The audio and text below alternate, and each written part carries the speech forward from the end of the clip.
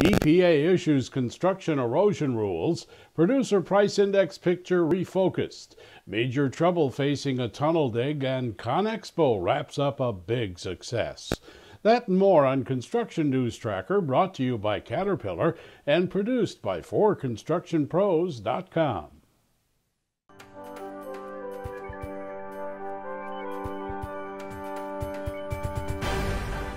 The Environmental Protection Agency has adopted its best practices rules governing numeric limits for turbidity, stormwater runoff at construction sites. No major changes are cited in the best practices requirement that applies only to construction in progress. Further, an AASHTO request that requires permit holders be responsible for only runoff in immediate stormwater discharge areas was also adopted. It takes effect May 5th. In an effort to become more relevant, the U.S. Labor Department has changed the way it measures the Producer Price Index to include construction and services, encompassing those purchased by the government or exported. Future tracking charges by manufacturers or farmers. The agency said it will mean a better measure of the costs ultimately passed on to consumers.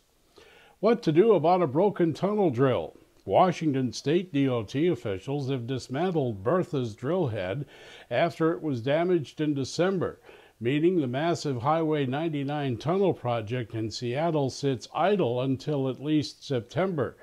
Construction work is being focused on related ramp and foundation work now, while some workers have been laid off. It's unclear if there will be enough work to sustain all the jobs through summer, or if it can meet a 2015 completion date.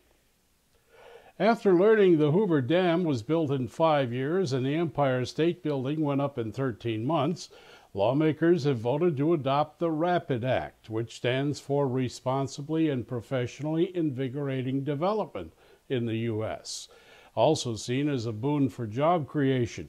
The RAPID Act is part of the larger National Environmental Policy Act that now imposes an 18-month deadline for environmental assessment and 36-month environmental impact statement, with a 180-day limit on lawsuits covering permitting decisions on public works projects. A resounding success is the word from AEM as it tallies up the numbers from CONEXPO 2014.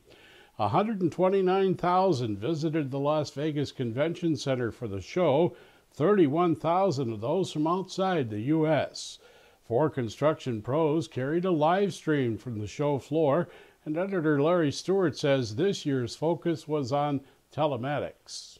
Well, thanks a lot, Roger. CONEXPO 2014 is going to be remembered, I think, aptly based on the experience that the organizers, the Association of Equipment Manufacturers, had. They had a goal of 125,000 attendees, and they reached it halfway through the show.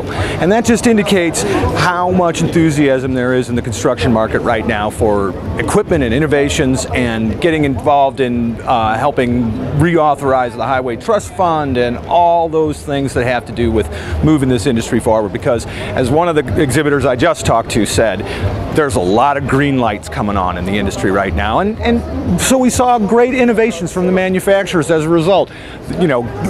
Caterpillar has issued its second generation hybrid excavator, which is pretty remarkable in and of itself.